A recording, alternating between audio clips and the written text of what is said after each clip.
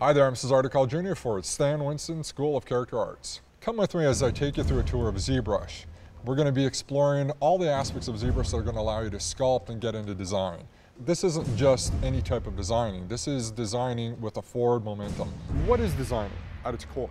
Designing at its core is basically going through the motions of getting as many numbers as we can out. And then eventually what ends up happening is that you start stumbling upon what I call the happy accidents. What is that all about? How can I get from A to B to C to all of a sudden get to Z so that I'm getting the goal? Save often, save all the time, because that will be the version that you're gonna need. We wanna put some curvature to it. We wanna make it whimsical. Over compress a region so that it looks more dynamic. It's very easy to fall in love with detailing. Detailing without the foundation is worthless. I'm really gonna start tightening up all these forms. And we have fat and we have tissue, and so don't go in and make an crochet model. You want to use every single layer to the best. Every polygon should be used, and nothing should be wasted. So there's moments for everything. So come on in.